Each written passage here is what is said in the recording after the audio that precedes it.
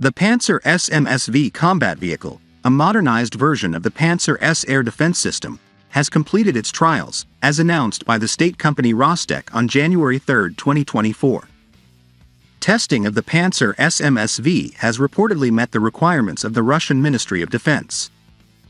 These tests were carried out by specialists from the Instrument Design Bureau named after Academician AG Shipunov, which is part of the high-precision complex company, Rostec.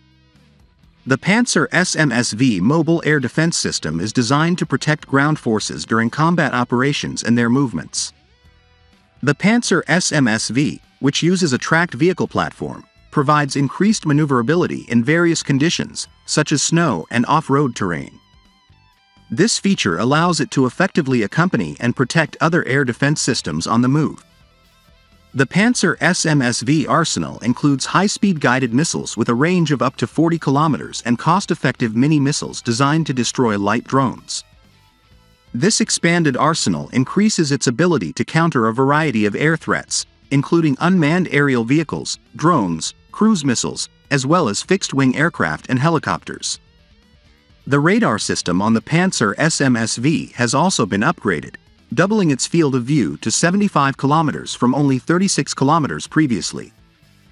This increased radar capability allows for better detection and more effective target engagement at longer ranges.